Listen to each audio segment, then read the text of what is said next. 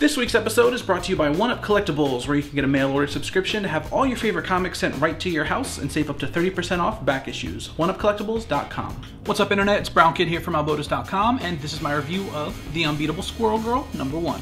Written by Ryan North, with art by Erica Henderson and colors by Rico Renzi. The Unbeatable Squirrel Girl follows the adventures of Doreen Green, aka Squirrel Girl, as she decides to move out of the attic of Avengers Tower, which is where she lives, because she's a squirrel, duh. And she goes to college, because it's not enough to just have superpowers in a costume, but you need to be smart. She's just this lovable, quirky character, super cool, super positive, and she has her own theme song. Squirrel Girl, she's a human, but also a squirrel. Can she climb up the tree?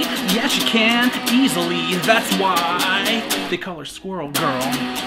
This is something I feel like superhero comic books really need right now. I was laughing at pretty much every page, like out loud, like laughing like an idiot at stuff, because it's funny. Seriously, this book was just packed with good times all around, from dudes checking out her butt because it's luscious and she has to hide her squirrel tail in her pants to protect her identity, how she fights the villain using words rather than fists, even though she does use fists for a little bit, and even the end leading up to next issue, which looks freaking amazing. And there's even a cool little at the bottom of every page, there's tiny print in the bottom margins, just random weird things, and they are all funny. As soon as I finish this issue, I do what I always do when I find something really awesome. I go on Tumblr and I see what people are saying about it. You can just see how much people are reacting to this book. Little kids, little girls reading this, and they want it to be a cartoon, which it would be perfect. Marvel, make it a cartoon. If you like Adventure Time, Regular Show, Steven Universe, Bee and Puppy Cat, that brand of humor,